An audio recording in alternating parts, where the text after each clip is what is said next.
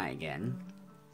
And so the question right now is, how old was I when I realized or came to that I had a cleft lip and palate and uvula and ear and stuff like that, but mostly lip.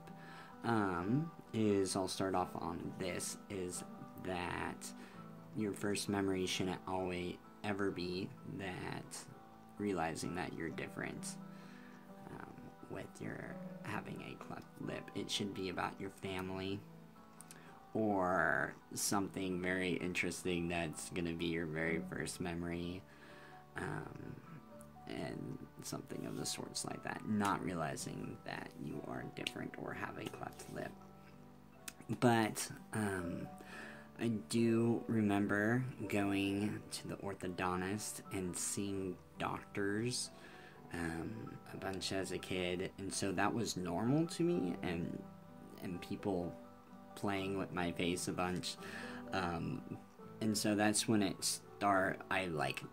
started coming to it, is all the orthodontist and doctor visits and stuff like that. Doctor visits, and I mean, they were only ever so periodically of, planning things out and graphing when your body's changing and growing and taking molds so they can see which way everything's shifting and how to place things together to be like, well, this is how it was then, like this, but we're gonna do it like that now.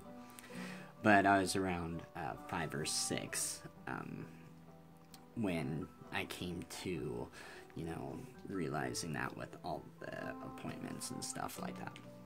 But didn't really sink in until I was like 7 or 8.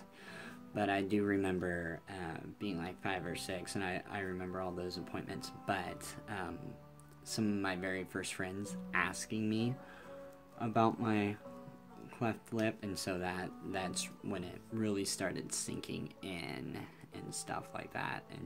And the more people you meet, the more friends and stuff that you make, or people just passing by asking you as a kid, of kids the same age, older folks already know. But that's when it started. I found out realized when I was 5 or 6 with all the appointments, but then it started sinking in when I was 7 or 8. So in 7 or 8, started looking in the mirror a bunch and started getting used to, because your body's changing a whole bunch, and happening from like 5 to 8, your body changes a bunch and you're just growing like hell, and scars don't really grow or do anything. They stretch, but some of them, my scar tissue is actually very thick and hard. Vitamin E, I'll talk about that some other time, and the scar tissue and stuff like that. But your body changes a lot, and so I forgot where I was going with that. Your body changes a lot, and so I was looking in the mirror, accepting who I was, and who was on the other side of that, looking back at me. But I read some other people's posts about their kids and stuff, of accepting who they are and telling people all about it and their special scar. I was kind of hard on myself, but I will talk in another video of that. And this is my cat, Alex, who came for the sign-off. Alright, well, thanks for watching, and there's more videos coming, or answering questions. Peace.